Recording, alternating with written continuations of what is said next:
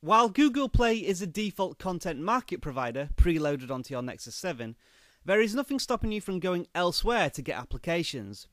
One such place is the Amazon App Store, which has recently been released in territories outside the US. To get this application, you will need to go to the Amazon website and search for the Amazon App Store. Remember that this app is coming from outside Google Play, so you might have to adjust your tablet settings to allow the application to install. See the appropriate video, which is in the description. The application itself is basically another app market, just like Google Play, albeit set out a little differently. The main page provides you with popular apps, and all you need to do is press on one to find out more information and download the app.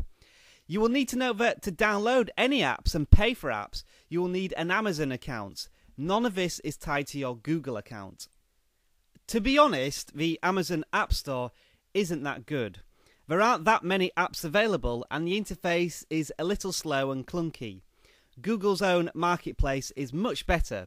However, the Amazon App Store is essential for one reason and one reason alone: their free application of the day. Each day a paid app will be free, so it's worth getting the Amazon App Store just for that reason. So far I've got Angry Birds, Plants vs Zombies and Quell all for free. And it's not just games either. Occasionally you will find an office suite or productivity app being offered. It's money for nothing and apps for free, or something like that.